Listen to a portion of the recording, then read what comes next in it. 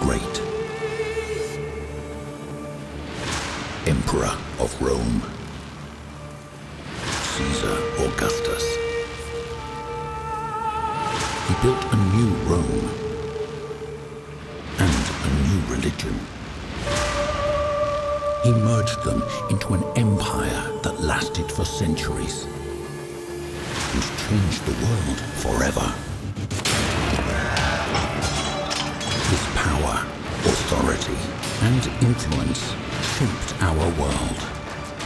This is his story, a story of romance, intrigue, power, and conquest. Constantine the Great. Game changer.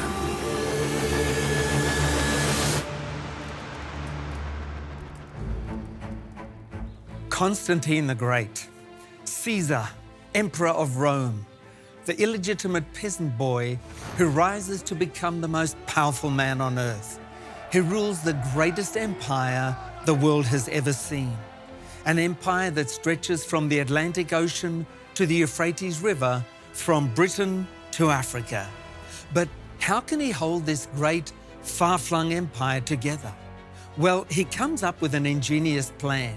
He unites his empire under one great system, one that combines church and state, that combines all religions, including Christianity and paganism. He creates a substitute, a counterfeit empire. And so now, in a sense, there are two empires, Caesar's and Christ's, Rome and Christianity, a counterfeit empire and the true empire. There's a clash of empires. And it seems as if the imposter, the counterfeit empire, with all its power, wealth and control, will triumph. But now, the empire, the true empire, strikes back. Not with swords, spears and shields, but with the word, the way, the truth and the life. Let's follow and watch as the battle unfolds, as the empire strikes back.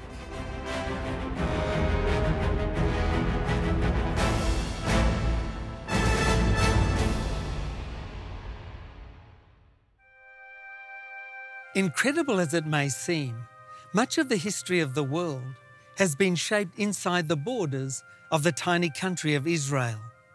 This land has great significance to Jews, Christians and Muslims, and is referred to by many as the Holy Land. It was here that Solomon built his temple.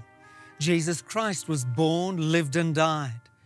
Judaism, Christianity and Islam, the three great monotheistic religions, share Jerusalem as a holy city. It's the most sacred city in the world and the most important one in Bible history. It has a special significance to Christians because it was here that Jesus was tried, crucified, buried and rose again. With such importance, it's not surprising that Jerusalem played a major role in the establishment of the counterfeit empire. Here's what happened. Constantine was born around 272 AD in Nisus, now the city of Niš in southern Serbia. Through a series of amazing coincidences and astonishing achievements, Constantine is crowned Augustus, ruler of the Western Empire, in York, Britain, on the death of his father. But he wants more. He has ambitions to rule the entire empire, and so marches on Rome itself. On the way, he sees a fiery cross of light superimposed on the sun, and attached to it in Greek were the words, "In this sign you will conquer." Now, Constantine, himself a pagan sun worshipper, converts and embraces Christianity, and his army, with his new symbol, the Chi-Rho, emblazoned on their shields, is victorious at the famous battle of the Milvian Bridge. And now, the entire empire is his. Constantine, the illegitimate child of a peasant girl, is now the most powerful man on earth, the Emperor of Rome. He credited the Christian God with being responsible for his victory and rise to power. In return, Constantine pulled Christianity out of the shadows and made it the premier religion of the Roman Empire. But there's a lot of controversy over the relationship between Constantine and Christianity. Because you see, there's no historical evidence that Constantine was truly converted to Christianity. He never completely left his pagan roots and continued many pagan practices, including the veneration of the sun. So the evidence suggests rather that he was an opportunist who used Christianity for political gain. Constantine knew that he was going to have to find some way to keep the vast empire together, some way to achieve harmony. And that's where he needed Christianity. His strategy was clear and simple. Constantine would try to hold the empire together by uniting pagans and Christians in one great system of religion. He would create a substitute, a divergent empire, a counterfeit empire. Constantine believed that if he could merge the Christian church with Rome, then this would be the recipe to long-term political stability. So he became actively involved in church affairs and administration. The end result was the unification of church and state. Constantine organized and attended the great church councils and played a major role in the decisions of doctrine and teaching. Early Christians had always determined their beliefs based on what the Bible taught, but now a change began to take place. The state and outside influences, rather than the Bible, began to interfere and determine what the church believed. The Bible was no longer the final authority in religious matters. The emperor himself had a say and played a major role. That's clearly seen at the Council of Nicaea in 325 AD, one of the most important church councils in history. It established a unified definition of what Christians believe. Constantine played a leading role, emphasizing his new position as the de facto head of the church. As well as presiding over the Council of Nicaea, Constantine embarked on an ambitious church building program that included building the first basilica dedicated to Peter in Rome. Then, a year after the council, he commissioned his mother Helena to travel to Jerusalem to rediscover the sites associated with notable events in Jesus' life, with the intention to build great churches at these sites as well. She would also search for relics, items belonging to Jesus or people associated with him. Constantine's initiative paved the way for the transformation of Jerusalem into the holy city of Christianity and changed the fate of Jerusalem forever. Although his mother, Helena, arrived in Jerusalem about 300 years after the time of Jesus, during which time the city was totally destroyed on at least 2 occasions, she claimed to locate the exact places associated with important events in Jesus' life. She allegedly found the very spot where Jesus was born, the field where the shepherds saw the angel, the place where Joseph's carpentry shop stood, the location where Jesus was baptized, the spot near Galilee where the miracle of fish and loaves occurred, the place where Jesus stood when he gave the Sermon on the Mount. She spotted the room where Jesus turned water into wine, the spot where Judas betrayed Jesus with a kiss, the actual path Jesus took on his way to the cross, the Via Dolorosa. She found where he was crucified, buried, and resurrected, and where he ascended to heaven. She claimed to find them all. But that's not all. She found more. She allegedly found the very items used by Jesus and associated with his crucifixion. She claimed to find the true cross, the title of the cross, the nails of the crucifixion, the crown of thorns, Jesus' tunic, the sponge, the spear, and the burial clothes. Other relics included the bones and possessions of the apostles and people associated with Jesus. These so-called discoveries here in Jerusalem and the Holy Land brought about a radical change in Christianity and the church.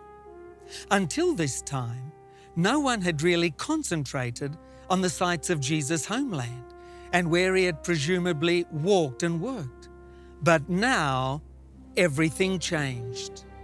Some of Christianity's greatest and most sacred churches were built on these sites, and they developed a pilgrimage trail for those who wished to visit all the gospel sites. Christian visitors started arriving in vast numbers. Jerusalem was no longer an outpost on the edge of Rome's territory. Now it was a vital, even central part of the new empire. And the relics, these objects supposedly associated with Jesus or those close to him, including the bones, teeth, hair and possessions of the apostles and saints, were taken back to Rome by Helena. And there they started a craze of the veneration of sacred objects. The people of Western Europe became obsessed with relics. And before long, it seemed that every church in Europe either had or wanted some sort of relic to attract visitors and grow their congregation. Relics were put on display or placed in the altar or housed in special tombs. People believed that relics could heal the sick, extinguish fires, protect villages, and defeat armies. All of this fueled the demand for relics, and a very lucrative market developed around relics. So, for religious, economic, and even political reasons, the number of relics gradually grew until there were literally thousands in existence.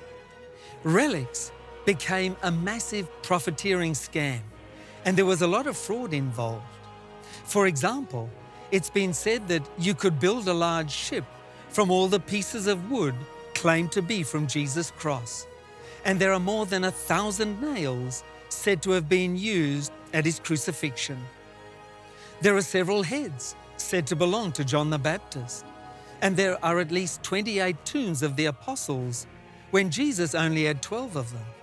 So it's obvious that religious relics are often fraudulent. But the real problem went much deeper than that.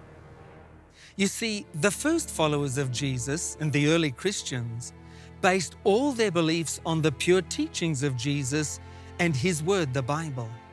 Salvation and holiness came through belief and faith in Jesus alone. But now, all that changed. Instead of putting their faith in Jesus, people started venerating relics. These relics became objects of devotion. People believed that by getting close to objects associated with some holy person or saint, that person's holiness was in some way shared with them or transferred to them. They believed that's how you got holy. That's how you obtained salvation. Relics, pilgrimages, and images became central to Christianity.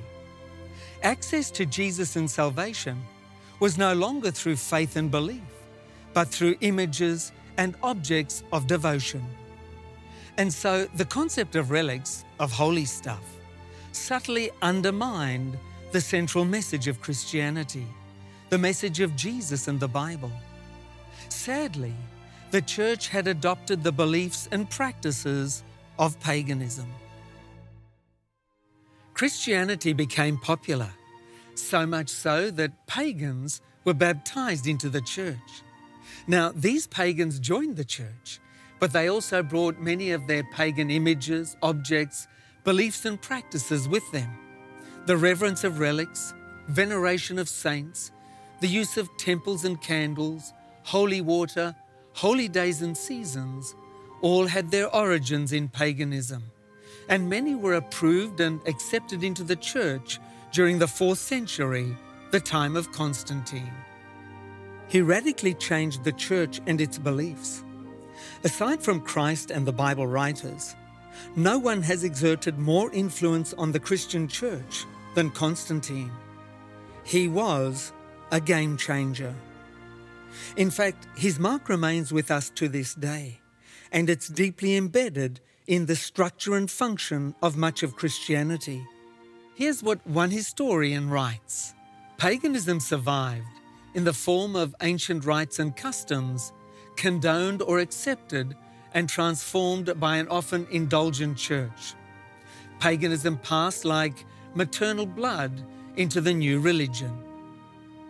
The church, the fortress of truth that Jesus and the apostles built, was weakened and changed by the insidious introduction and spread of relics, pagan objects, beliefs and practices. Christianity was corrupted.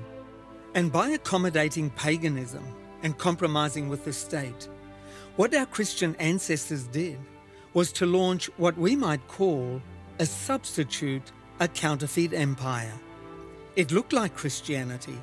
It sounded like Christianity. But it had some real problems. It was an imposter, a counterfeit empire.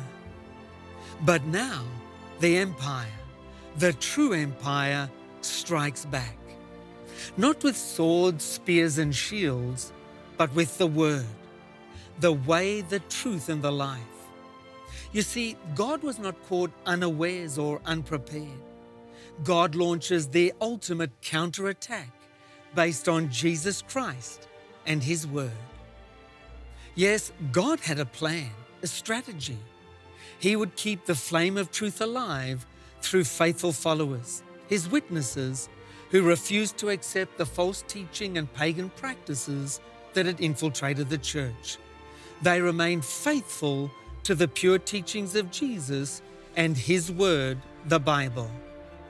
Groups such as the Waldenses, who lived high up in the Piedmont valleys of northern Italy, nestled below the spectacular Alps.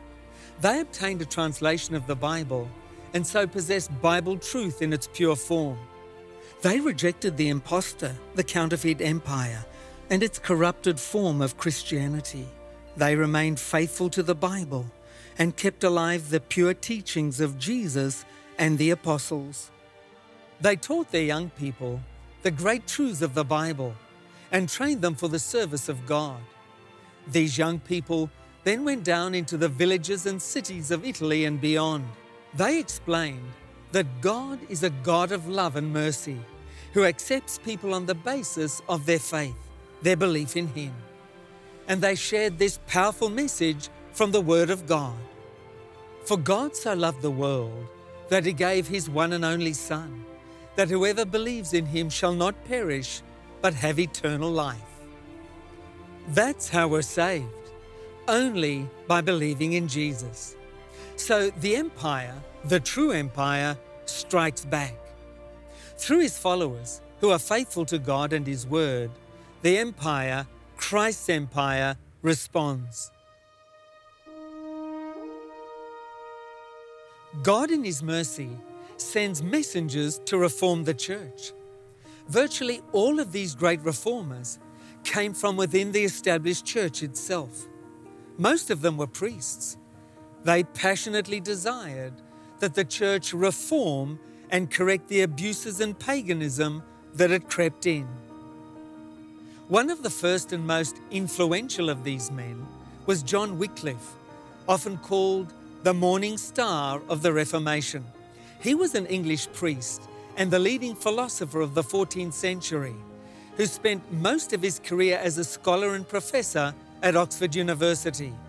He began to study the Bible in depth as he prepared for his classes and discovered that the church was teaching doctrines and practices that he just couldn't find anywhere in the Bible. This greatly troubled him. Wycliffe began to preach against the false teachings of the church and also against its corruption and abuses. This resulted in a clash of empires. It brought the wrath of the church against him. He was banished from his post at Oxford and sent as pastor to the church at Lutterworth. Here, he undertook the monumental task of translating all of the Bible into English for the common people, so that they could have access to God's Word. But the clash of empires raged. Wycliffe was condemned by the established church and died of a stroke in 1384. But that wasn't the end of his message and influence. Bohemian students who studied under Wycliffe at Oxford carried his writings and teachings back to Prague, where they influenced Jan Hus, a bright young priest and lecturer at the University of Prague. As Hus studied the Bible, he became convinced that John Wycliffe was correct and the church had indeed wandered from the pure teaching of Jesus and the Bible and desperately needed reforming. Jan Hus began speaking out boldly against the false teachings and corruption of the church. The teachings of Hus challenged the great medieval church and the counterfeit empire. He could only meet trouble for his beliefs. In 1415, he was summoned to the city of Constance on the Swiss-German border to defend his teachings. There, after a mockery of a trial, he was condemned to death and burned at the stake, and his ashes thrown into the Rhine River. He was a courageous reformer, but he wasn't alone in his desire to see the church reform and return to the pure teachings of Jesus as found in the Bible. Others began echoing Huss's call for the church to reform and return to the Bible. They understood the clash of empires that was taking place. They realized what was at stake, and for them, the principles of God's Word were not only something to live for, but something to die for. Sadly, the church rejected their calls for reform and either attacked or executed them. However, their efforts were not in vain, because their work, vision, and sacrifice laid the groundwork for the next great battle as the empire strikes back. Other reformers were beginning to question if it would ever be possible to reform the established church. And it was this realization that led the Augustinian monk Martin Luther to nail his 95 Theses to the Wittenberg Cathedral door and launch the Reformation, a significant event in this clash of empires. It began with Luther's desperate desire to find peace of mind and the assurance of salvation. He believed that the only way to do this was to become holy, to rid himself of sin and save his soul by his own good works. When the Augustinian monastery selected him to head a delegation to Rome in 1510, Luther was overjoyed. Here was his opportunity to use the traditional remedies provided by the church to find forgiveness and peace and become holy. But the trip was a disaster. Even though he visited as many holy relics as he could, he felt no closer to God and returned to the monastery more troubled and disillusioned than ever. In desperation, he began studying his Bible as never before. To his surprise, as he studied God's Word, he found no teaching about venerating relics or making yourself holy, of earning God's acceptance or buying forgiveness. As he studied the Bible book of Romans, he made a discovery that would forever bring peace to his troubled heart. The just shall live by faith. Luther finally grasped the truth that salvation comes by faith, by believing in Jesus Christ. He understood that relics, sacred places, and objects did nothing for his salvation. The Christian God is a God of love and mercy, who accepts people just as they are on the basis of their faith in Him. Luther vigorously and loudly proclaimed the Bible truth. Salvation is free. There's nothing you can do to earn it. Salvation is a gift. Luther could hardly believe this good news. Despite the mistakes he had made in his life, despite his guiltiness, he could be credited with holiness, because Jesus, who really is holy, suffered his penalty on the cross. So now, people can be forgiven freely, forgiven in the Lord Jesus Christ. This Bible message, the gospel, struck a major blow for God's empire. It soon spread all over Europe, across to America, down to Australia and New Zealand, and on around the world. This good news, the gospel, changes people's lives and brings them inner peace and happiness and eternal life. It really makes a difference, and it's the major difference between the two empires. In fact, it's still the primary battleground between the two empires. You see, the battle is not over. The clash of empires continues. There are two competing empires in our world: God's empire, based on Jesus and His Word, and the counterfeit, based on tradition. Both are vying for our allegiance. The choice is yours. If you'd like to be a part of God's empire and honor His Word in your life by accepting Jesus and following Him, and if you'd like to dig deeper into these important questions, then I'd like to recommend the free gift we have for all our incredible journey viewers today. It's the enduring classic, The Great Controversy. This book is our gift to you and is absolutely free. There are no costs or obligations whatsoever. Thousands have been blessed and inspired by this book, The Great Controversy. Don't miss this wonderful opportunity to receive the gift we have for you today.